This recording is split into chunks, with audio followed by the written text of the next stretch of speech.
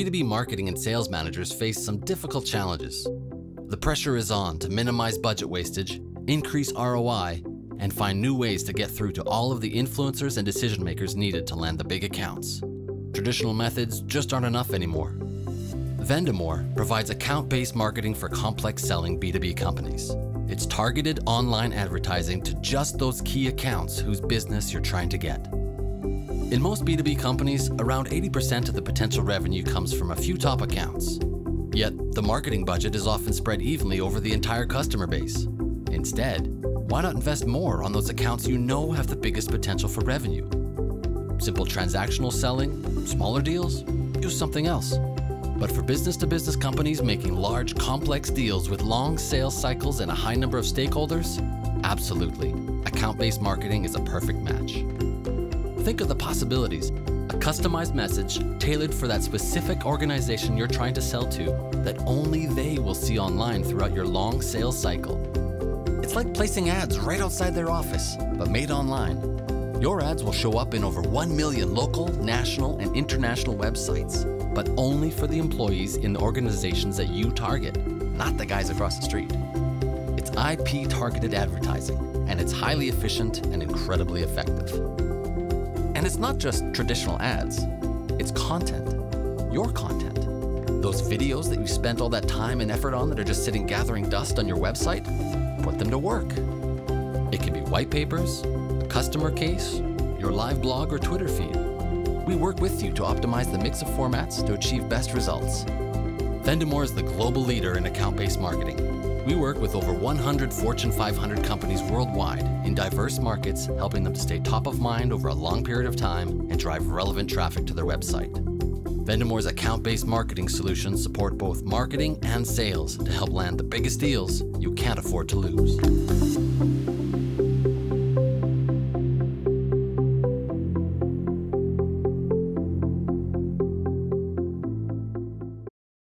Hi, Christopher. Thanks for having us. Please tell us who you are. So great pleasure to be here. So I'm the founder of Vendemore, a world-leading company in account-based marketing. I would call myself perhaps a serial entrepreneur. So I've started other companies like Taxi System and also a gift voucher company called Retain24. I've also invested in 5 other companies. Mm-hmm. Cool. Can you tell us your story of entrepreneurship and what drove you to start a business instead of working as an employee? Well, I've been employed 2 years in my life. The first year I was a consultant, but I had a client that was a bit angry with me, and he said, Christopher, a consultant is an entrepreneur without balls. You know exactly what to do, but you don't dare to do it yourself. He was a bit angry with me, and I thought he was a dickhead, but then when I thought about it, he was actually right, and I realized that when you're a consultant, you just give other people's advice, but if you're an entrepreneur, you do it on your own, so it's much more fun. And I'm also driven by freedom and some kind of impact. Being able to impact things that are of importance. That's a cool story. What is your source of inspiration and drive? I've thought about that a lot. I don't really know. What I do know is that I'm kind of a patriot, and I strongly believe that Sweden as a country needs more big companies. We have created big companies like Ericsson, Atlas Copco, ABB, IKEA, H&M, etc., etc. But most of them were born a long time ago. I would like to create on my own together with others, but also influence others to create the next generation of Swedish big global successes. I think it's good for our country. Mm-hmm. Nice. So the reason why I speak a lot about entrepreneurship is that I want to share some of the insights, and it's not only to Swedes, it's also to others, but it's my primary target market is Swedish young entrepreneurs. Mm-hmm. And that's why you give these lectures to many universities. Yes, exactly. Mm. Yeah. Yeah. And I try to give a pretty naked story, not just the glamorous part of entrepreneurship, but also the shitty parts. Yeah, you started 3 companies. The first one you ended up with bankruptcy. What was the cause of that, and what did you learn from it? Yeah, so I made tons of mistakes. First of all, the company was created more around an idea rather than solving a real problem, which is actually one key takeaway when it comes to entrepreneurship. But then it was mostly around myself. I honestly thought that I had the best ideas all the time, and I it was a company with me and then people just supporting me, which is me.com. Very egocentric company, and that obviously doesn't work so well. So I was actually a pretty poor leader. I didn't work with others. It was me giving all the others directives, and then I was surprised when they didn't work hard enough. So that was obviously, and lots of other mistakes, but that was maybe the primary one. And then maybe a second reason for the bankruptcy was that I actually did have good advisors, but I didn't listen so much to them. I was a bit arrogant. So when they gave me advice, I most of the time thought, what do you know, old man? It was mostly men, unfortunately, but I had a pretty arrogant view on their advice. So, and that was expensive. I see that. The third one, Vendemore, became a great success. You became a world leader in account-based marketing. How did the original business idea come about? Was it just a brilliant idea, or was it something more? No, actually, I don't believe in. Well, if you ask most entrepreneurs, they tend to describe what they do as an idea. But if you really ask them deeply, it's not. It's coming from some kind of frustration, or let's call it the problem definition. You say, why isn't this working? Why can I not do this when I'm in town, going to the bus, whatever? There's some kind of identification of something missing, a problem, a pain, and Vendemore was created around the notion that when doing large deals, it's very hard for sales to influence enough people in an organization. And in the first 2 years of the business, the actual product that is big today didn't even exist.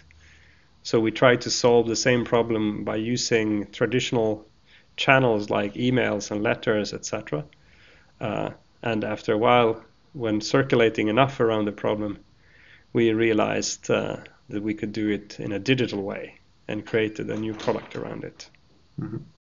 What were the biggest problems you faced while starting these companies and running them? Well, I come from a family with no money, so the first one was, how can you start a company with no money? So I didn't have financial backing from them, so I had to find investors. And when you have no credibility, you have no track record, your business idea is very unproven, it's hard to raise money. But I guess some people trusted me enough to take part. And the second issue, especially in Vendemore, I think we did so much right in Vendemore. Learned a lot from the first 2 companies and making less mistakes in Vendemore. The one mistake we still did was to sometimes keep staff too long that you kind of know really early that they won't work out. So giving people too many chances. Most of the time when you feel it's not working, it is not working. You should just end it faster. Yeah, and while starting and running Vendemore, did you write business plans? So you think is it better to create long-term plans, just like straight ways ahead, or would you prefer like adapting to here and now and? Yeah, I think the big answer is adapting, but then of course you should work here and now without a big plan, but you can also gain a lot from at least understanding which market you're going after. So maybe research which are those companies, how big pains do they have in this area, So some kind of analysis around that. But I have found that creating real business plans is, yeah, I think it's a good thinking process, but you should really know that 3 months after you've written it, it's probably wasted. So actually, the actual business plan is not so valuable, but the business planning is valuable. So people that think that you create a plan and you stick to it, they are, I would say, wrong, because you are changing so much all the time. Especially in the early phase, you don't know enough to say this is exactly what's going to happen. You have those people, but they are the Steve Jobs of the world, and there are maybe 5 in the world that are have so much capacity to foresee the future that they know what to do. But don't think you are. I think you can dream that you're such a person, but even the really successful entrepreneurs are not having that capability. So it's, if you want to have a high possibility of succeeding, you should do the adapt and go model and listen a lot to clients, listen about their pains, what those pains lead to, and then figure out how you can solve them for them, and not necessarily 100% by technology. Sometimes it's also man hours, and it's not ugly to deliver man hours. Yeah. Next question. What would you consider the most important learning you have acquired through the process of starting a company? The biggest learning, which has become the biggest value in my life, is to prioritize learning before prestige. So to learn fast is the fastest way to success. And that means if you're in class, ask the stupid questions. If you're sitting with the company, admit that you don't know what to do. And ask clients this. I mean, just ask stupid questions, and also dare to do things you're not necessarily good at, and be prepared to fail and then learn. So it's more important to fail fast and learn fast than to because even if you're after prestige, I must say I also like prestige, but you get prestige faster if you learn faster. So if you put prestige first, then you will not learn fast enough. But if you put learnings first, you will get the prestige. Yeah, smart. How do you think you are different from your competitors?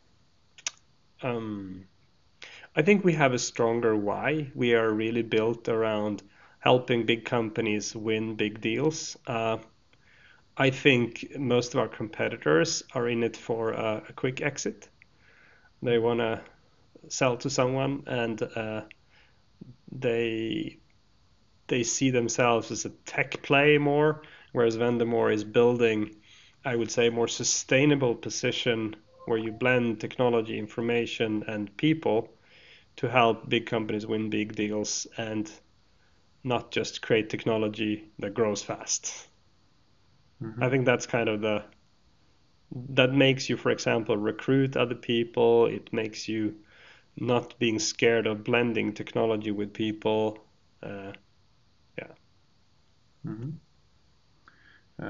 Who are your customers? Can you tell us more about your relationship with them? So Vendemore is very focused on the biggest companies in the world. We work with 150 of the 2,000 biggest companies in the world, and mostly B2B tech companies like Siemens, IBM, Oracle, Microsoft, and those. We typically work with the team. So inside these organizations, they also sell to big companies and small companies, but they typically are organized around both customer segments like industries, but also customer sizes. So they have typically teams that are focused on the biggest accounts, like a global account team. And within our client, we typically work with a global account or the key account teams, both on the marketing and sales side, helping them to grow their biggest accounts. How important are employees to your success of your company?